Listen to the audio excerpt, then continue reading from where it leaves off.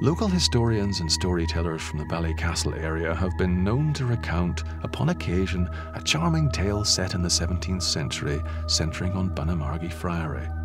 The Franciscans established the friary in the 1490s for their lordship Rory McQuillan in a joint attempt to Christianize the lands to the east of the Margy River.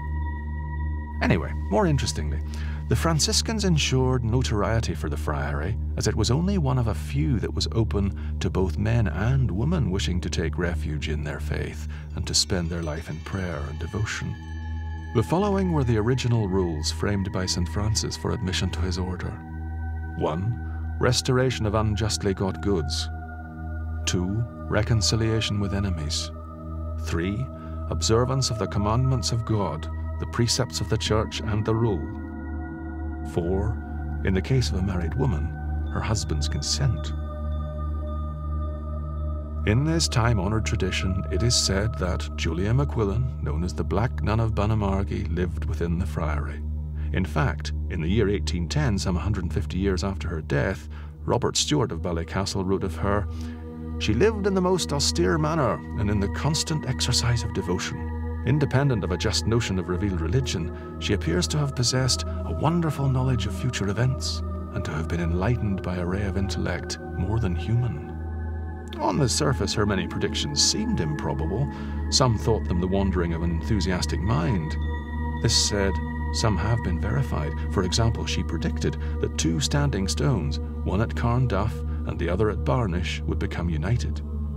Sure enough, the prophecy was fulfilled during the erection of the old harbour, where the 2 stones were placed alongside each other in one of the piers.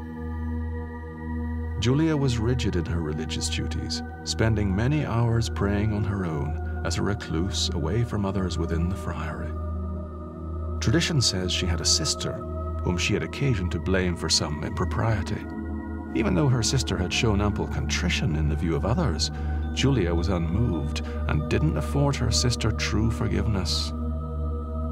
One wintry night, a particularly harsh and miserable one, Julia's sister, suffering the cold and damp through, requested assistance and a stay of comfort with her at the friary.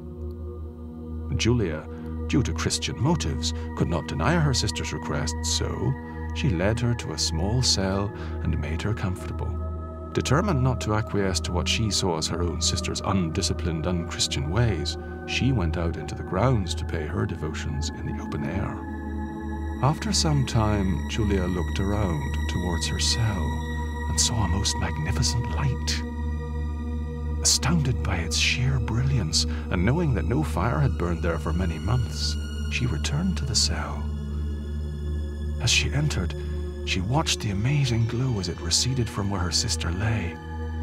She moved forward gently to her sister's side and arrived just in time to hear her sister sigh her last breath, which was in praise to her Redeemer.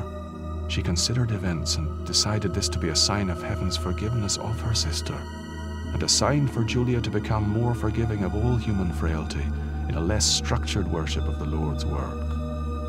On her own deathbed, Julia requested to be buried near to the entrance of the chapel, and such that all those entering for worship would tread on her grave, this as a gesture of her humility, forgiveness, and contriteness of spirit. A stone cross, pierced with a circular hole, is said to mark her grave. The cross is located close to the gable of the most western wall,